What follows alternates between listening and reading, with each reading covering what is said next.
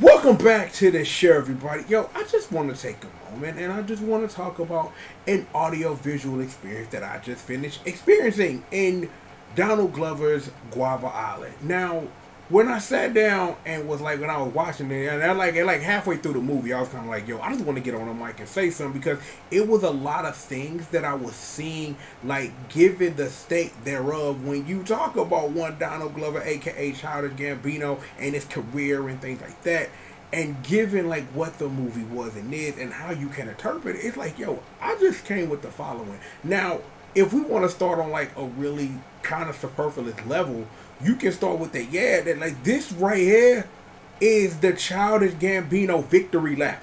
Given what This Is America has done for the conscience of the human being thereof, and its murder of the Grammys and everything like that, that you want to really take a look at Guava Island as a Childish Gambino victory lap on that level, you can.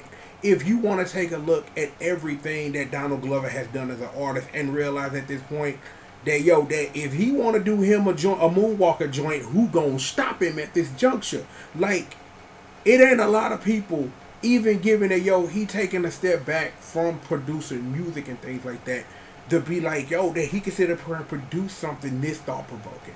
That thinking about the way that Guava Island ended being a representation of that step back from producing music. If you take it from a geopolitical standpoint of understanding the oppression of people still in the year 2018-19, you can take it like that too. There are so many ways to really sit here and interpret Guava Island in a way that may make sense to you, but that's just some of the takeaways that I took from that.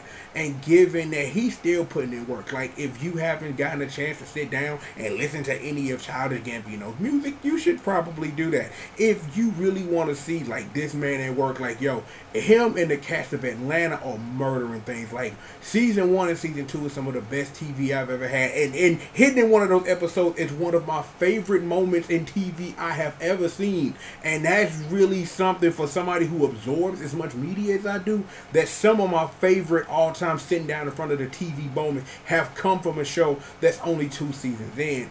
And given all of this, and given what Donald Glover is doing with his career and will continue to do, if anybody deserves a victory lap after everything that he's done, and Guava Island being there, if that's how you want to take it, and seeing that he murdered it at Coachella, gotta give that man his props. And that's all I really want to do, just quickly just get in front of the mic and say, I enjoyed this movie not only as an audio-visual experience, but from a metaphorical experience, not only on superficial level, but really taking a look at how this still rings true in the world that we live in. You know what I'm saying? So it's great that if you haven't seen it, take an hour, sit down and watch it. It is a great watch just on those things alone.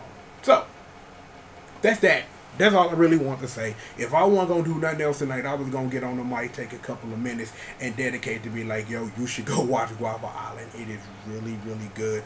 And just sit there and really like take in everything that the movie is, and take a look at it and see it from all the different vectors that you possibly can, because it deserves that kind of watch.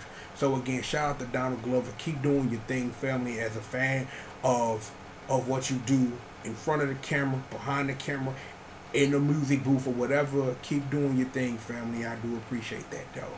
So, with all of that being said, all I can ask you politely is to sit back, relax, and stay tuned. You know who I am, you know who you rocking with, and you know what we do.